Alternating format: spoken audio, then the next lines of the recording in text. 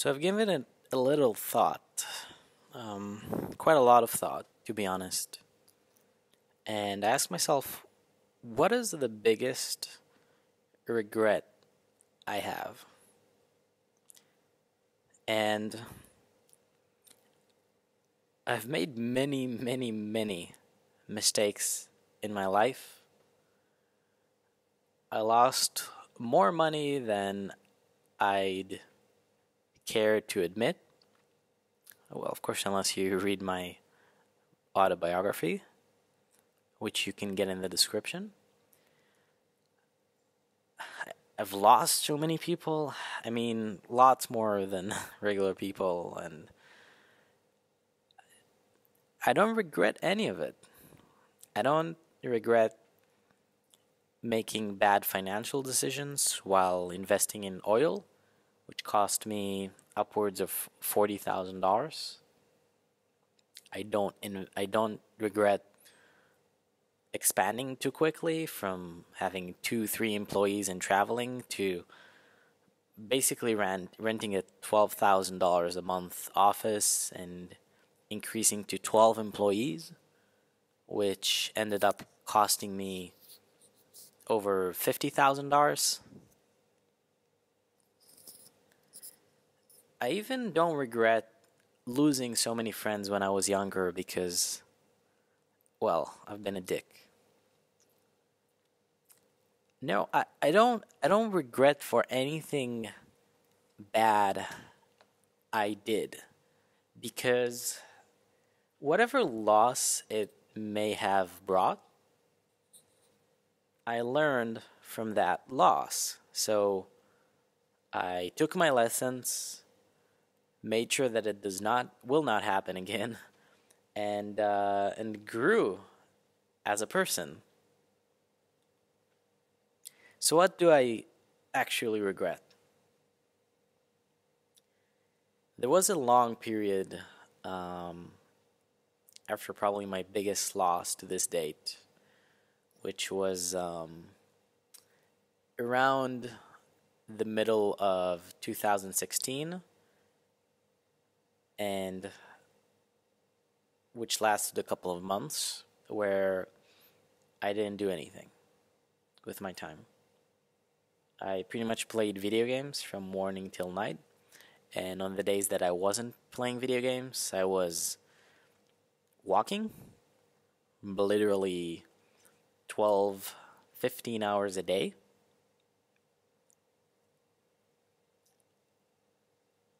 This also happened again between the beginning of 2016 to I'd say the middle of 2016, maybe even later. I was broken. I just did not do anything with my time. I felt like kind of like Logan in the Logan movie. Maybe that's why I watched it 6 times when it came out in theater. I also regret the times, I'd say the last couple of months between the end of May and now, the last 4 months. I was not active on social media. Not necessarily social media, but I was not producing. I was not putting out content every day. I had my email thing set up, so that was making me money, but I was not actively creating new content. That was a mistake. I took time off to find myself, but I believe that I would have found myself a lot faster by continuing to do the thing that did not feel comfortable anymore. It did not feel like myself, because you're more likely to change when you don't feel good, when you feel bad, when you do something. So when you're more likely to find a good job? When you sit at home and everything is cool, or when you're at a shitty job that you can't wait to get out of? It's quite a simple answer. So I know it's a cliche, but I don't regret anything I did. I regret the things I didn't do. And nobody actually explains why that is. Like, okay, why would you regret the things that you failed to do, the non actions, but don't regret the actions? I gave half the answer earlier. You don't regret the actions because you learn from the actions as long as you didn't kill yourself. But why would you regret the non-actions? Well, it's because of one of Newton's laws in physics that every action has a proportional reaction. So when you've done a really, really, really good action, you're going to get a really, really, really good reaction. When you've done a really bad action, though, you're going to get punished. And that teaches you not to do that anymore. That forces you to grow out of it and become a better person, to embody better virtues. But what happens if you don't do anything? Well, nothing happens. Of course, your life generally turns to shit over time, but there's no clear action-reaction. So you've made a really stupid decision and you got punished really bad. You can always look back and say, okay, I did this really dumb thing. Here's what happened. Here's how I can avoid it in the future. So you're better off. The definition of being better off means that you can basically still do everything that you've done this far plus more. So you're basically the same person you were. You didn't lose anything inherently. But now you can do more. Now you've been a very wasting person. You lost a lot of money. Now you're basically the same person, but you can choose to not be a person who wastes money. You can choose to be smart about it. Before that, you did not have that choice because you did not have the necessary negative motivation that taught you this is what happens, this is how you get punished when you do that. So you did not have the disciplined option nailed into you yet. By taking no action, though, there's no lesson to be gained. Do you realize how hard it is to sit down and not do anything as your life goes to shit? And with that, look in the mirror and say, me not doing anything caused my life to go into shit, and by doing something, I could prevent it. That is not how human psychology works. What is more likely, and I would say overwhelmingly more likely, is that you'll sit and blame anything except yourself. When you look at people whose life is going to shit, their health is bad, their job is bad, their relationships are bad, what do they usually do? Do they usually say, yeah, I know my relationship is going to shit. It's because I'm not doing anything to actively make sure that it is working.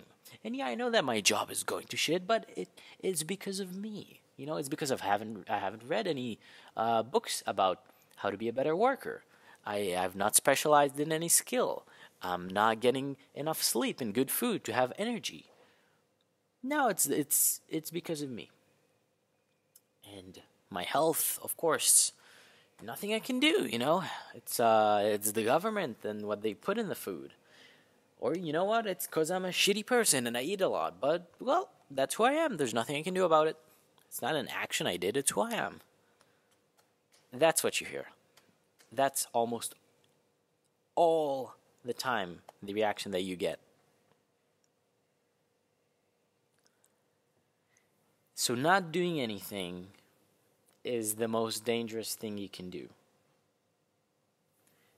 This was true in caveman days, where not doing anything meant dying of hunger.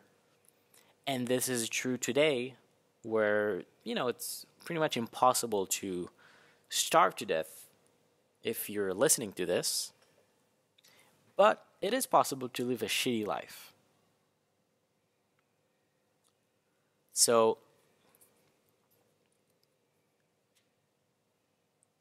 an extra amount of action can never be bad, because at best you're going to reach something amazing, and at worst you're going to learn from your mistakes, and that will allow you to reach something amazing.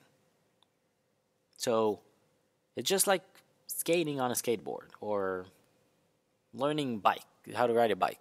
Like, the more times you fall, the more pressure you have to learn how to do it properly. So ideally, you fall the most.